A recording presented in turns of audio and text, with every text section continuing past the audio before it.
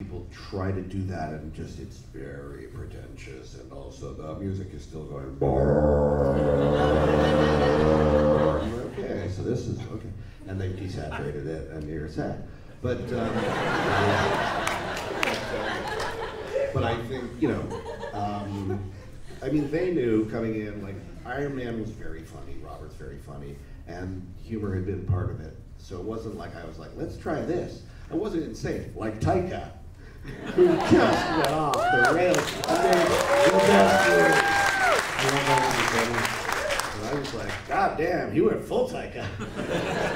When you just told that story about the composer, Taika has a great expression when he goes, I don't want one of those scores where it sounds like the composer fell asleep on the keyboard. That was a great way of putting it.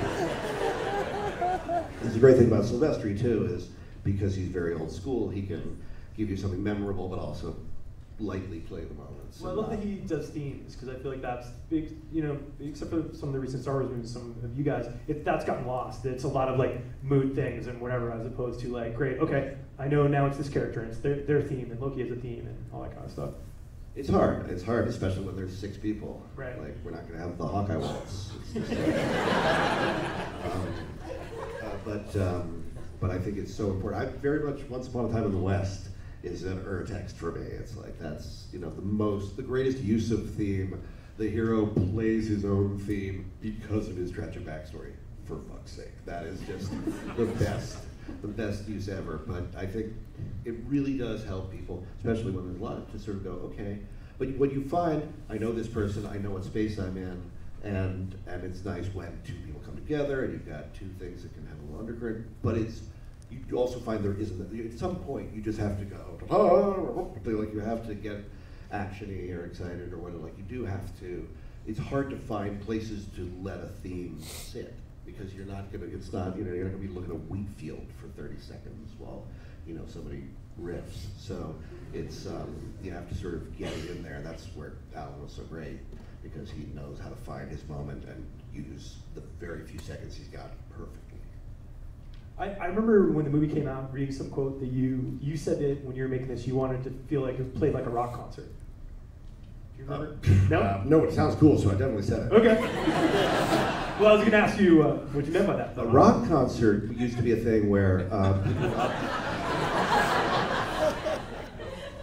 No, all right.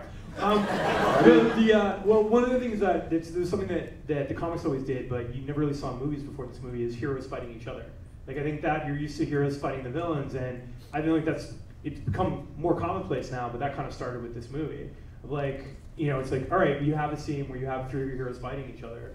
Well, that was, Was that something that... Right away, they were like, okay, Loki's the villain, the climax is in New York, alien invasion, and they gotta fight each other. Like, that was what we had, for sure. And I think it's the right instinct. I think they did that in the comics all the time too. Do you want to talk about that, Kevin?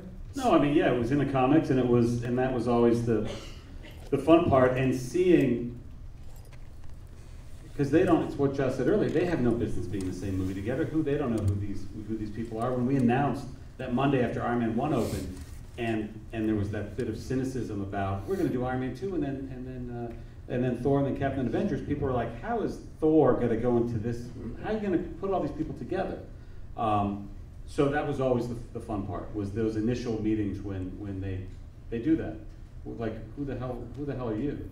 And there were 2 moments on this one when you have that synergy. One was the first time Ryan Meindering, our brilliant head of visual development artist, drew that image of all of them together for the first time, which now is on a giant wall in a post building on the Disney lot. And it was the first time you'd seen any of them with the actors' faces in the same frame.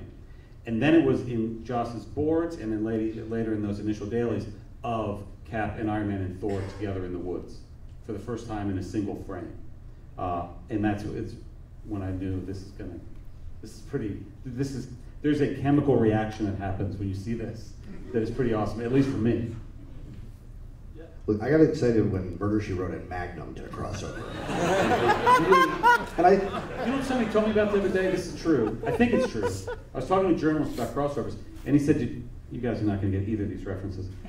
But the old Boss Hog from Dukes of Hazzard showed up in Mel's Diner from Alice. Alice, I remember that. What?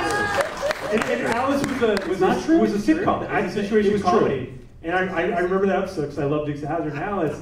And I was like, it was so weird though to have like someone come from like a single cam thing and then go into like a multi-cam. That blows my mind. I haven't seen it. They said it's on YouTube. Go check it out. All right, a show of hands. Have any of you watched Dukes of Hazzard or Alice? All right, there you go. Wow. Is anyone besides me seen this episode? Oh yeah, all right, okay. Anyway, I was so excited as a kid because my dad wrote for it. Your dad wrote for which one? Alice. Oh wow, I love Alice. Which was based on a Martin Scorsese movie. That's right. Alice doesn't live here anymore. Yeah. Very different. There was not a laugh track, I think, in the Scorsese version. So speaking of action, I think the last 45 minutes of this movie is my favorite third act of, really, I'll say any movie. The action sequence is just absolutely amazing, and the fact that you guys kept it going and kept it interesting and balanced all the different characters is just incredible. Do you guys want to talk about sort of putting together that sequence and especially that one shot that is amazing? Like whose idea was that to sort of follow all the different heroes like through the? Was it the director writer Josh Whedon? I said, well, if this is a rock concert, this is when we play Freebird. I didn't say that, and I don't talk like that. I'm gonna find the quote. But yeah, that's. I mean, come on. Why? Yes, of course you want to do that. It was so hard. It took so long, and so many shots combined, and you had to pass off and try to figure it out. And it was the last shot we rendered, and there was a very serious discussion about not having it because it was killing us so hard. It was a few shots stitched together. They were rendered in separate pieces, and then they had. No, we did it practically. But they at some point it was becoming so difficult that there was some talk about like we'll break it up, we can make it work. And I remember Josh and I had this conversation. It's like that's the moment, more so than even the roundy round, I think, that where the camera circles them all, where they finally get to perform together, to doing what they all do, and to not have it interrupted, I think that's a huge thing to have happen. And it's not just a theoretical thing or a stylistic thing.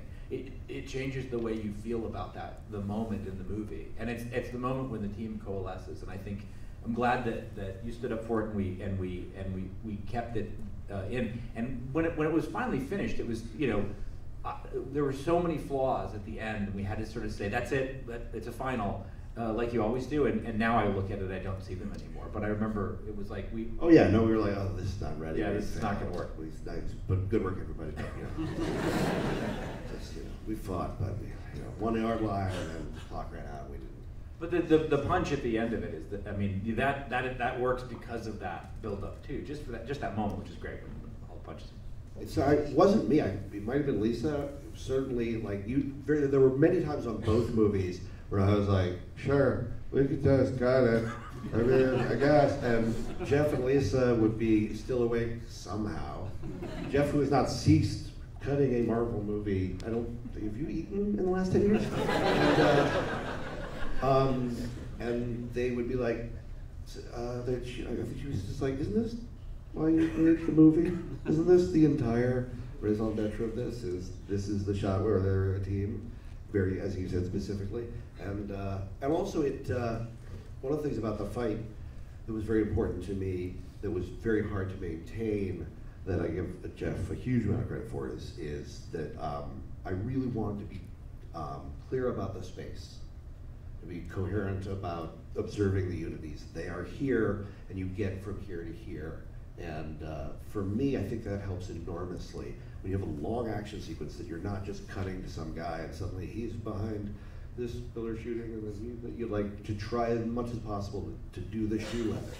And that, we had mapped out, we'd flown around the area, so all of that is placed more or less exactly where it would be. We figured out where we'd need to get the camera for them to be flying towards Grand Central for the last bit. And I think that's, that also sort of, it lets people keep enjoying it. Well, Josh had also, you'd broken that out, you had scripted it, but then also broken it out as its own, what was like a 5-act, 6-act, bullet point sheet for boards and for the whole story of just that those 45 minutes. 5 acts. I mean, it never gets boring. I mean, I think that's the amazing thing about it that I love it. I'm such a fan of the classic sort of Spielberg, Lucas, build a set piece action scene where you sort of let it play. And one of my pet peeves about a lot of modern movies, and this obviously didn't do that, is it becomes so cutty and like you want to keep the frenetic pace of it, but you have no sense of geography. And I think what's so amazing is you're in the city and you have all these different things, but like I never felt lost. Like I felt like I knew what everyone was doing and stuff and where we were at, and you used a lot of longer shots as opposed to a lot of like close-ups and stuff, and it's really brilliant. There's a design element to the writing and the direction of it also over the course of the movie. You're educated to Stark Tower, it's centered here, you meet it early in the movie as a geographic object that then is the center point of the battle. The Selvig's device starts from the top of the tower. So all those things are subliminally kind of helping you out, and that you know, and having the viaduct as a central point for it too. I mean, that's the design of it was very good from the get-go. So it wouldn't have been able to do it without those things in place. I think I would say that I'll take all the credit I can get. Look, I've had a rough year. I'd like some credit. So. But honestly, I would say if there is a word I would use besides humorous and humanist, the word I would use about Marvel movies as a whole is coherent, like visually coherent. You know what you're seeing, and that is something that, you know, when I wanted movies about comic books, I wanted to be able to see a guy really jump that high and go through the window and go to do the next thing, and so that's sort of very cutting. What the hell's going on? But it's very exciting. Action doesn't work for comics, and certainly there have been comics with artists who are great, like it could draw beautifully, but your eye doesn't know where to go. There were a lot of those guys like in the aughts, but the Marvel style, the classic Marvel style, was like you knew exactly where to look, and so those, you know, in Iron Man and Thor, I think in all of the movies, you get what's going on in the action, and I think that's it's sort of become a lost art a little bit. Yeah, I totally agree with you. Well, let's talk about the biggest laugh in the movie, which always was amazing seeing with the crowd, which is the Hulk Loki moment, where Loki's about to give another big long speech. And yeah, do you want to talk about coming up with that? I think honestly, it just seemed like the thing he would do.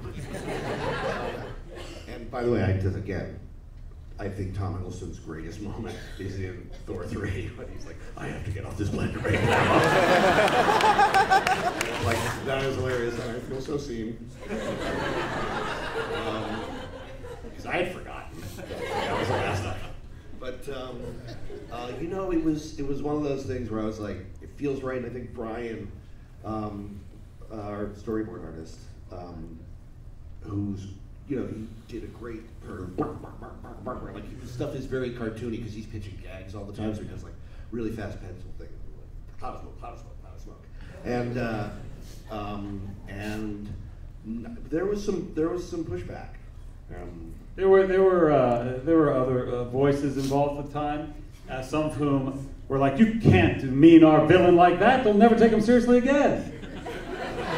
and then I thought it was pretty cool. It had been in the script since Joss had written it. But you people are adamant about something. You want to, think about it, and you go, well, maybe, but I don't know. It seems pretty funny. We had an animatic made, a previs of it, rough previs done, and we were shooting a scene in Albuquerque where we shot the movie, and Josh was filming this other scene, and somebody came by with a laptop to show him to get approval for this most recent incarnation of the previs of Hulk smashing Loki.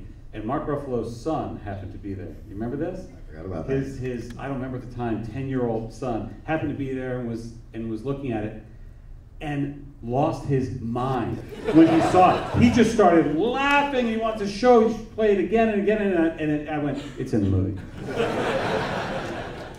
Well, this movie was a phenomenon, and it did change Hollywood. Everyone was trying to emulate it. When did you guys, because all of your movies before this, Kevin, have been hits, but then what was amazing about this is like they all did this, and then this did this. When did you guys get an inkling that maybe it was going to be that this was working so well that it was just going to explode? Well, my biggest fear was that it would not do as well as Iron Man 2. Iron Man 2 at the time was our biggest movie, I think 600 something worldwide, and I thought, won't it be embarrassing if the movie, our big like, ta-da, and it doesn't do as much as the one with one guy in it. And on opening night, Justin and I were just talking about this outside, Jeremy Latcham, Joss and I went to the Bruin in Westwood to see the midnight show. Jeff was at the El Capitan at the midnight show. And Jeff and Jeremy started texting each other, like, people seem to like it, people seem to really like it. And they were reacting to everything, even laughs that we had forgotten even existed in the movie. And I swear to God, this really happened, and it was like a moment out of a cheesy movie. But as the movie ended right after shawarma, everyone pours out into the lobby of the Bruin, and it's a big bottleneck to get in. So we were just waiting, and people recognized Joss. And the entire hundreds of people in this packed lobby started cheering for him and parted so that we could get out. And I went, oh, this movie's gonna work. That's amazing. Well, Kevin, I imagine this will probably be hard for you to answer, but for you guys, of the movies you didn't work on, what are your other favorite Marvel movies? Like off the top of your head, what's... I'm waiting for these guys to fuck up. I mean, it's like, you like to feel like, well, I'm necessary. They can't do without me. And then, like, just, Ragnarok just made me so happy. I tried to think of a time I had felt like that. And I was like, I got to Star Wars and South Park, where I was like, I was in the hands of something so assured, and it was never going to stop being that funny. And that blew me away. Black Panther, being at the premiere of Black Panther was fucking insane too. Sorry. It was just like, because it was great, and it was a delight, and everybody knew things are different now. And that's like, that energy of like, oh, there's social change. Kids are going to see this, and they're going to look at themselves differently, like that feeling. To have that while you're just enjoying a really good superhero flick is just amazing. I mean, honestly, it's just, I haven't really been a dud, guys, and I mean, I guess they didn't. We always need. None of it would happen without Joss Whedon. None of it. What about you guys? Well, I got a second to Ragnarok. I love that movie. It's really good. And I will also, I mean, for my money, Iron Man 1 is a damn good movie. And it's like, I still watch it now, and marvel at how, no pun intended, how brilliantly it's made. And the two of them in that movie, Gwyneth and Robert, it's amazing, just amazing. It's great, it holds up. I think that, you know, when you're like, what is Kevin great at? Definitely we have to talk about casting. Yeah. Because there was, you know, you hired the prettiest, you know, muscle guy you could find to be your hero. That was the drill. And the only time I've ever done this was with that restaurant. I saw Kevin, and it had just been announced that they were casting Downey, which was a big deal and kind of a lateral move and kind of risky. And I was just like, dude, I'm so excited. That's so cool.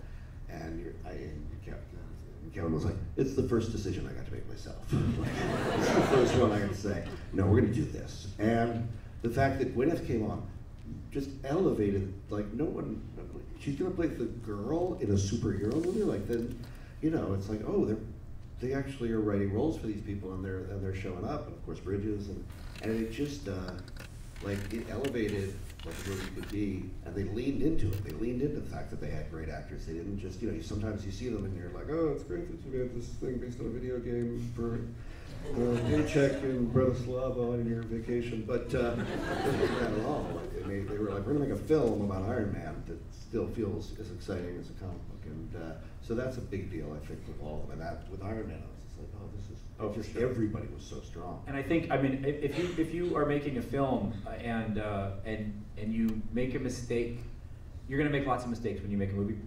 If you get the casting right, you can survive almost all the other mistakes. That's the one you can't survive.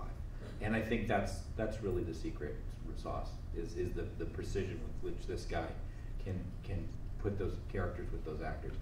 Do you have, because I imagine it'd be hard for you to say your favorites, Kevin, but do you have ones that you're most proud of? Well, Avengers, of course, and Iron Man 1, and the ones all the ones that you just named, the ones that move things forward and surprise people and take us to another place. I would say a movie that I think is great and is aging, and it was actually one of our it was a hit at the time. You look back at it now, and it didn't make as much as the others. But I think it ages even better than any of the other ones, and it's the first Captain America film. Captain America: The First Avengers is a great movie, and Evans, we talked about earlier, and that was the movie that we met Jeff Ford on, and that so much of that movie is Jeff and the storytelling in that movie and the way Joe Johnston shot that movie, and it holds up, and I think it's better and better, and I'd like to see it on sort of the iTunes chart. Like when Infinity War came out, it starts to go back up the sales chart, so people who haven't seen it are rediscovering it. And I think that holds up quite well and gets better and better. And Stanley Tucci, the Stanley Tucci scene with him in the barracks is maybe one of the best scenes. Which I got to write. Yeah, it's amazing. Yeah, I finally met him like when I was doing this PSA about voting, and I wrote your stuff, most of your stuff. Captain America, I mean, he was so gracious. He was, oh, what a fun time that was. Yeah, he's just the most charming, lovely, open. On screen and then in person. Oh yeah, he's just that guy. Okay. Did you? I mean, this is a side note, but I love that sort of aesthetic of the World War II stuff. Obviously you're moving forward, did you guys ever talk about maybe going back and doing another Cap sort of set in that time period? With each of the Captain America films subsequently, The Winter Soldier and Civil War, we always start by saying we're going to do Godfather 2, and half of it's going to be in World War II, and half of it's going to be, and we haven't gotten there yet. By the way, Winter Soldier was another one, because I love the first one. And I was sort of, when I first heard about it, I was like, oh, I'm kind of bummed they didn't like do a couple in World War II. But then Winter Soldier, I'm like, oh my God, it's The Fugitive. Like, I love that movie. And congratulations to you, Jeff, on that one. I think the action in that movie is amazing. Well, let's, we got to let these guys go in a couple minutes, but why don't we take a couple questions from the audience? Yeah, this guy right here. Hi, thank you so much for coming. Wonderful film. Josh, I was curious, before this movie, you wrote Astonishing X-Men for Marvel. So I was wondering, what were the challenges and adjustments between writing a monthly 22-page comic book about a super team, without a lot of editorial interference, and a big blockbuster phase one linchpin film about Marvel? They're weirdly not that different. There's obviously, there's less interference with Astonishing X-Men. The level of interference was you can't have Wolverine smoke a cigar anymore. Because Disney. And I was just like, but, goddamn, my life is terrible. Or an artist. The thing about working at Marvel, and I think this has stayed true, it really was the mom and pop blockbuster shop. Like, there wasn't like a dozen executives with a bunch of competing agendas. There wasn't somebody saying, when we'll get Prince to do the music for a movie. There's always that element of it's like, oh, for God's sake, what were they thinking here? And it's pretty much, it was Jeremy and Kevin, and those were the voices I heard. And there were other voices, but part of what Kevin spent his time doing was taking them, listening to them, consolidating them, and bringing me so that I didn't have a bunch of different people. And so, there's a lot of back and forth, and also Kevin and Jeremy are also great storytellers, and I mean, like, came up with major plot points in both movies that I did, and I've worked with very highly paid writers who aren't as good at story as those guys. And so that was, they would come up with, huge transitions, big moments, and just a lot of stuff that they don't get credit for. So you're working with artists, and you're all working for the same idea. We knew what we wanted to do. Not everybody did. Like I said, the actors understood the basic concept, but sometimes some of my choices were a little baffling to them, I think. And a lot of the crew, some of the crew hadn't read the script. Like, we did 3 weeks on the helicarrier, and then a camera assistant came to me. She's like, I just gotta ask, are we in space? I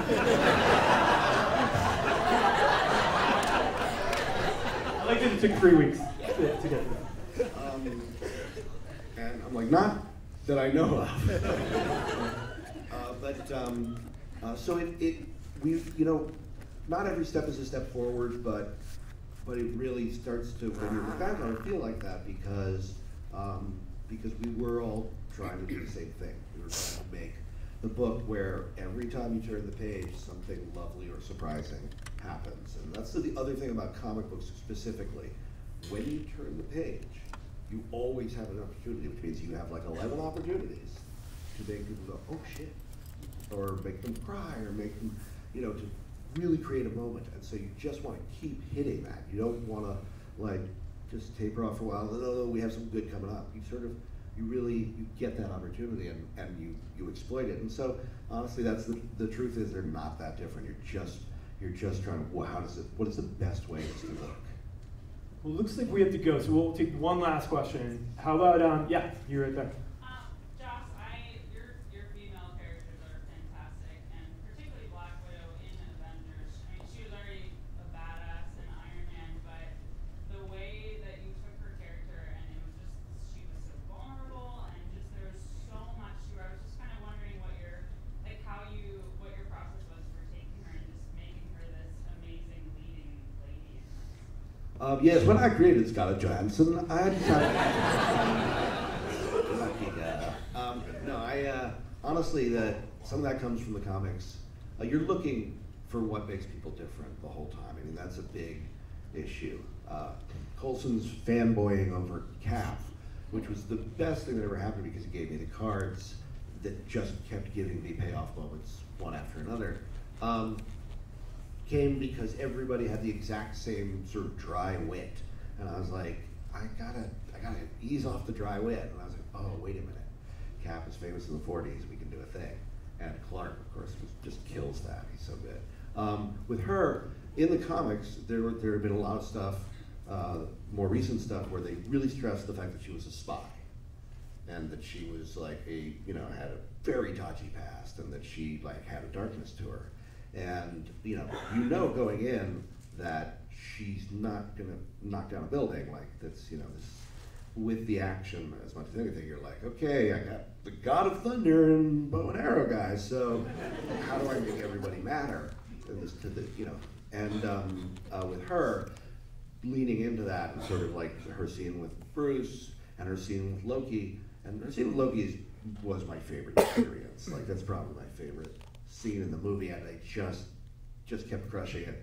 And fucking Hiddleston, Hiddleston's in the movie more than anybody else. Like he had the most days of shooting because he's the one against 6, and what he did in that cell, and was just so gorgeous. And then he came out, and I was like, Tom, I don't even know what to say. That was just extraordinary. And he just goes, mighty writing. I have a 14-year-old girl now. So with her, it was really like play into the idea that, and that scene particularly, that there is damage in her that she can't control. Haha, fuck you. I am in control of it. But then the scene with Hawkeye, it's like, yeah, except it is there. And to be able, to have that from the comics, there's a very rich legacy. There's a lot of stuff you got to leave behind, but in that case, that's what really informed it. Well, I think that's a great note to end on. We have 2 more films in this series. Next week, Guardians of the Galaxy with Kevin coming back, and James Gunn, the writer-director. And then our last film in 2 weeks, which is now going to be on June 6th, a Wednesday, we're going to be doing Black Panther with a whole ton of people. It's going to be a great closing night. So, anyway, let's have a big round of applause for these guys for coming out tonight. Thank you. And if you all don't mind to stay in your seats for a bit while we let these guys leave. Thank you. Thanks, guys.